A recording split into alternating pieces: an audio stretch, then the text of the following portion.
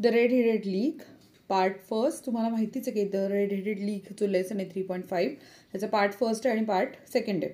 Part फर्स्टच्या लेसनचा आपण अनुवाद केला होता की जो अनुवाद म्हणजे त्याला आपण ट्रान्सलेशन म्हणतो. ते ट्रान्सलेशन मी अपलोड केलं आहे. नसेल बघितला व्हिडिओ तर त्याची लिंक मी डिस्क्रिप्शन बॉक्समध्ये देते, तुम्ही ती बघून घ्याल. आत्ता आपण पार्ट फर्स्टच्या शेजारी डाव्या हाताला किंवा उजव्या हाताला जे मार्जिंग क्वेश्चन असतात किंवा साईड क्वेश्चन असतात त्याचे आन्सर मी इथे दिलेले आहे. ते आन्सर तुम्ही वह्यांमध्ये लिहून घ्या. त्याचसोबत आपण इंग्लिश वर्कशॉपसुद्धा सोडवणार आहोत. ठीक आहे. लिसन अँड आन्सर पेज नंबर 79वरचे बघा. Y was fleet street full of red headed people. तर आन्सर आहे as per the advertisement red headed person required for the job so the fleet street full of the red headed people. Second आहे question who was well suited for the job. Answer आहे mister Wilson was well suited for the job. Third question आहे why did mister Wilson accept the job. Mister विल्सनने job का accept केला. तर उत्तर आहे mister Wilson accept the job because the pay was very good and the work was light. Question 4 would you like to do such a job. Y. तुम्हाला आवडेल का असा job करायला की जिथे पैसे जास्ती आहे पण काम कमी आहे. कराल का. काय म्हणताय तुमचं मत काय कमेंट करून सांगा. No I don't like to do such job because it has no creativity. जिथे क्रिएटिव्हिटी नाही तिथं मला तरी काम करायला आवडणार नाही. जरी पैसे असेल तरी मला क्रिएटिव्ह काम करायला आवडतं. तसं तुमच्यापैकी कोणाला काही फरक पडणार नसेल तर तुम्ही सांगू शकता. आता आपण बघतो इंग्लिश वर्कशॉप सोडवायला सुरुवात केली आहे. इंग्लिश वर्कशॉपचा पहिला क्वेश्चन आहे find and write the description of different people given in the story. जे स्टोरीमध्ये डिस्क्रिप्शन दिलं आहे किंवा त्यांचं व्यक्तिचित्रण दिलं ते आपण इथे लिहायचं आहे. Mister Jewish Wilson. आता he was pond broker. He was an electric man with फिअरी red hair.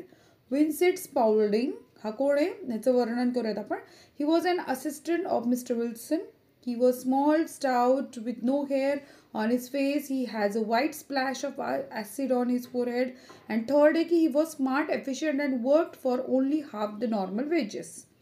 Mr. Duncan Ross, त्यांचे व्यक्तिचित्रण representative of Red-Headed League, a red-headed man. Okay. Fourth आहे मिस्टर इझिकल हॉपकिन्स. तर हे अन अमेरिकन मिलेनियर आहेत आणि second founder of famous red headed league. Fifth आहे mister Sherlock homes. तर ते कसे converse with mister Wilson, detective by profession आणि mister Wilson wants help from mister Sherlock homes to find out the hole mystery. काही म्हणजे typing mistake झाला असेल तेवढं समजून घ्या. मिस्टरच्या इथे एम कॅपिटल आहे कायम. सिक्स आहे doctor Watson narrator of the story आणि सेकंड आहे he was friend of mister Sherlock homes. इथे मिस्टर लिहिलं ना तसंच बरोबर आहे, याच पद्धतीने लिहायचं आहे. सेकंड क्वेश्चन आहे की क्वेश्चन 2चा प्रश्न आहे present mister Wilson story as it would be shown in a comic strip. You may write the description of the picture in your mother tongue. Write the dialogue in English with the help of the story given here examples. Okay. तर आपल्या प्रश्नामध्ये काय सांगितलेलं आहे की तुम्ही description मराठीत लिहू शकता पण तुम्हाला डायलॉग राईट करायचा आहे इंग्लिशमध्ये करायचं. तर आपण काय केलं आहे त्यांनी आपल्याला एक फॉर्मॅट दिला होता जो की आपल्या बुकमध्ये आहे. तुम्ही ते बघू शकता. इथे फ्रेम 1, फ्रेम 2 आणि फ्रेम 3 या स्वरूपात दिलेला आहे. तर आपल्याला त्यांनी काय सांगितलं की फ्रेमच्या स्वरूपामध्ये आपल्याला लिहायचं आहे. पहिले 3 आपल्याला त्यांनी करून दाखवले. त्याच पद्धतीनं आपण अख्ख्या फ्रेम्स तयार केलेल्या आहेत. तुमच्या समोर आहेत की फ्रेम 1, फ्रेम 2, फ्रेम 3. जसं की फ्रेम 1 मिस्टर विल्सनच्या शॉपमध्ये, फ्रेम 2 पण मिस्टर विल्सनच्या शॉपमध्ये, फ्रेम 3सुद्धा मिस्टर विल्सनच्या शॉपमध्ये घडलेली आहे. पण frame 4 mister Wilson shop, frame 5 mister Wilson shop, frame 6 mister Wilson shop, frame 7 mister Wilson shop, frame 8 mister Wilson shop, frame 9 mister Wilson shop. आता या पूर्ण 9 फ्रेम विल्सनच्या शॉपमध्ये घडलेलं आहे की स्पाउल्डिंग आणि त्याच्यामध्ये झालेलं जे संभाषण आहे ते संभाषण आपण फ्रेमच्या स्वरूपात लिहिले. आता फ्रेम 10 जे आहे फ्लीट स्ट्रीट की जिथे Wilson to स्पाउल्डिंग much rush of red headed so we should go back. जिथे ते त्या ॲडच्या शोधात जातात, जॉबसाठी जातात फ्लीट स्ट्रीटला, तिथे हे फ्रेम आहे. 11 फ्रेमसुद्धा फ्लीट स्ट्रीटवरच आहे. Frame 12 in the office. आता Ross to Wilson you R the suitable candidate for the vacancy. जिथे तो कामासाठी जातो तिथे त्याला काम मिळतं. सो 12 फ्रेम आहे. फ्रेम 13 आहे इन द ऑफिस, त्याच्या ऑफिसमध्ये घडलेली आहे. फ्रेम 14 आहे in the office. Frame 15 in the office. आता फ्रेम 16 आहे Wilson shop. स्पाउल्डिंग to Wilson you don't worry about shop I would look after Wilson's business. Okay. Frame 17 आहे इन द ऑफिस. फ्रेम 18 आहे Wilson shop. Frame 19 Wilson shop. Frame 20 Wilson shop. Frame 21 Sherlock office. जेव्हा तो फसवला जातो तेव्हा तो कुठे जातो शेरलॉकच्या ऑफिसला जातो.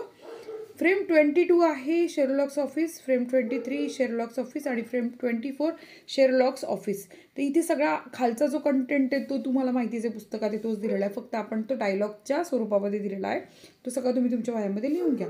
तुमच्या समोरच हे सगळं आहे, इथे एकूणच कॉन्व्हर्सेशन दिलेलं. सो आता आपण इथे तिसरा प्रश्न बघूया.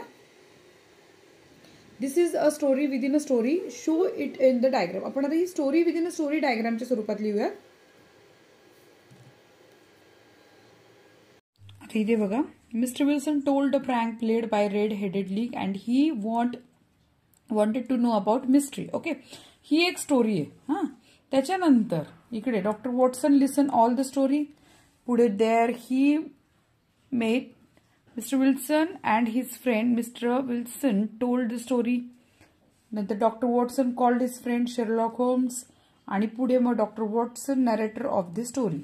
म्हणजे एक स्टोरी सांगितली शेरलॉक होम्सनं आणि त्याच्या आत एक स्टोरी ही जी आहे रेड हेडेड लीगची. सो अशा 2 स्टोरीच्या आत स्टोरी, त्यामुळे अशा पद्धतीने आपण ती लिहिलेली आहे.